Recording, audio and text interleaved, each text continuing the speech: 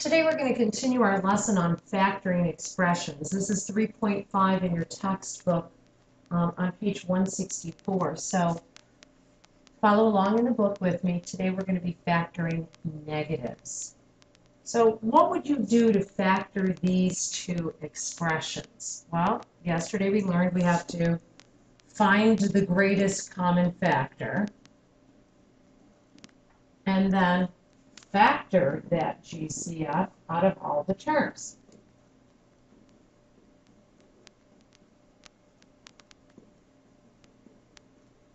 So that's what we're going to be doing today. We're going to factor that GCF out of each term that's in the expression. So today, find the greatest common factor. As I look at number 1, I see negative 4x, negative 2. Both of them have a 2 in common, but they also both have a negative in common. So I'm going to factor out negative 2 out of each of those. Now watch our signs now. Negative 4 divided by negative 2 gives me a positive 2x. Bring along the x. Negative 2 divided by negative 2 is positive 1. The parentheses around. Pull my factor that I pulled out in common out in front of that parentheses. So the factored form of negative 4x negative 2 is negative 2 times the quantity 2x plus 1. So again, I can check to be sure that I have it factored correctly. First of all, to see does 2x and 1, what's in my parentheses, cannot have anything in common. 2x and 1 do not have any other factors in common. So that part I know is factored correctly. Did I also do it correctly? The other way I can check is to expand this, multiply, do the distributive property. Negative 2 times 2x, negative 4x. Negative 2 times positive 1, negative 2. Did I get back to my original expression? Yes. Number 2, negative 14y minus 21 or negative 14y negative 21. They both have a negative. They both also have a 7 in common. So I'm going to divide both terms by negative 7. I'm going to factor it out, dividing it out. So negative 14 divided by negative 7 is positive 2y's. Negative 21 divided by negative 7 is positive 3. Close that in my parentheses. Put my common factor of negative 7 out front. Negative 7 times 2y's is negative 14y's, doing my little check. Negative 7 times positive 3 is negative 21. And 2y and 3 have no common factors. So I know that I've factored negative 14y, negative 21 correctly into the product. Negative 7 times the quantity 2y plus 3. A few more for us to try. Negative 36g and negative 12h. They both have a negative in common, and they also have 12 in common. So negative 12 I'm going to pull out of both of those.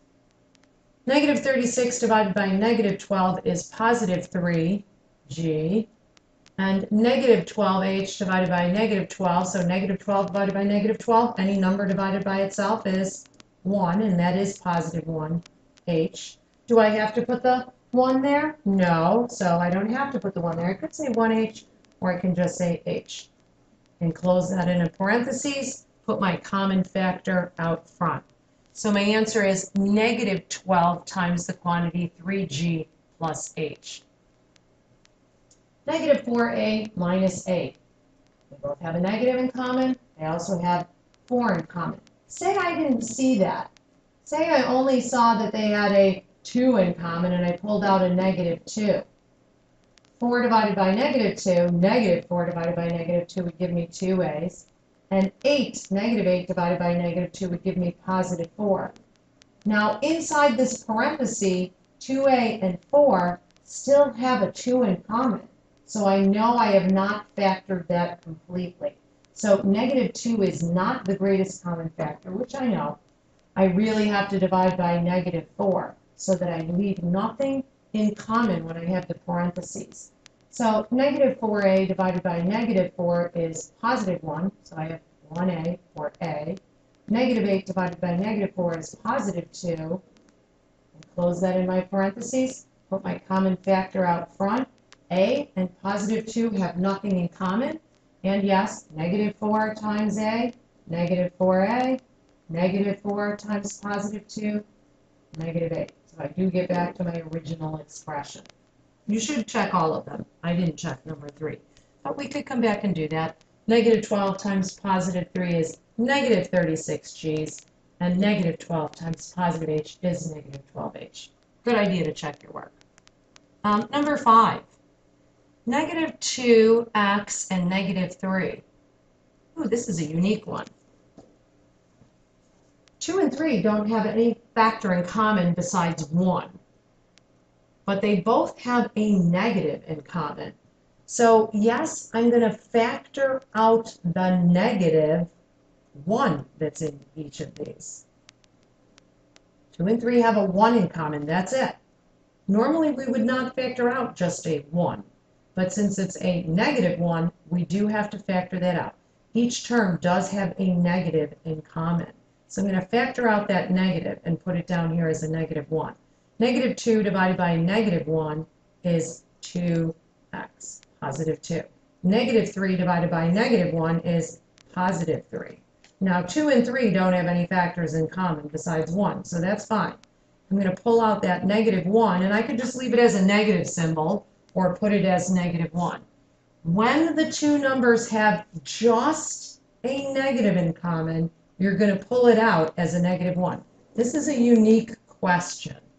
When they only have a negative in common, pulling out that negative, it's like making them their opposite inside the parentheses. It was negative 2x minus 3. Now it's positive 2x plus 3 inside the parentheses times negative 1.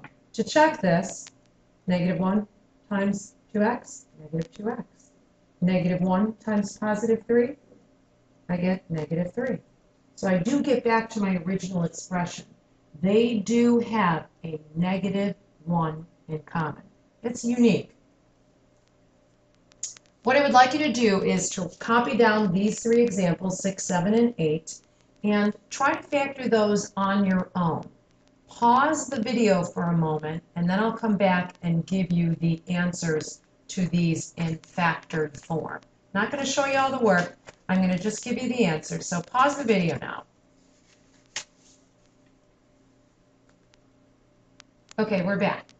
In number 6, hopefully you saw that the only thing they had in common was a negative 1.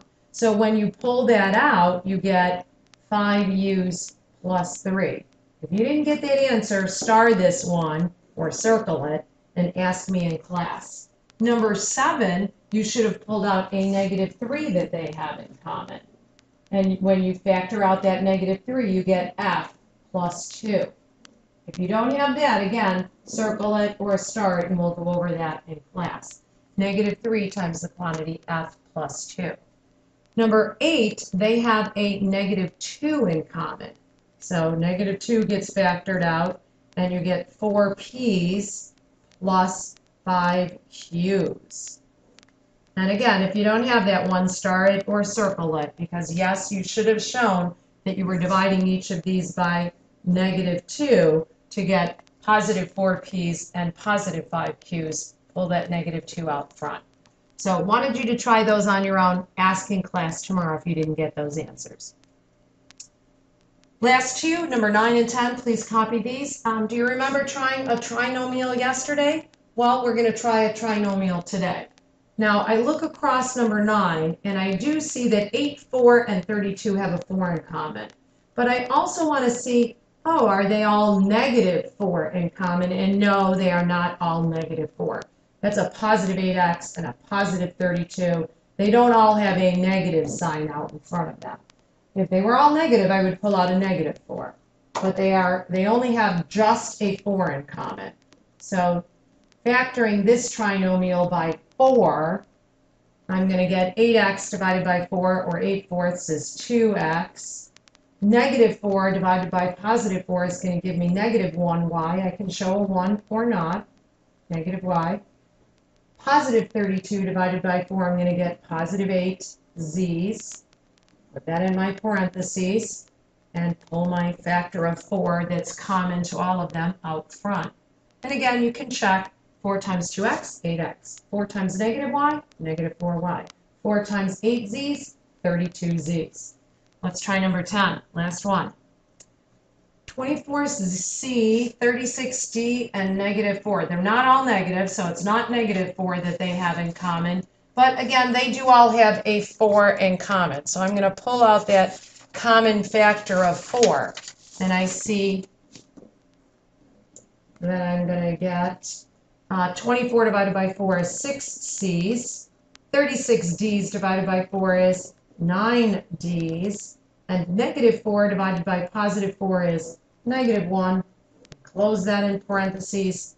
Take your common factor, place it out front, and you have the resulting factored form as 4 times the quantity 6c plus 9d minus 1. That's it for today, and we'll come to class and we'll practicing factoring out negatives and factoring trinomials.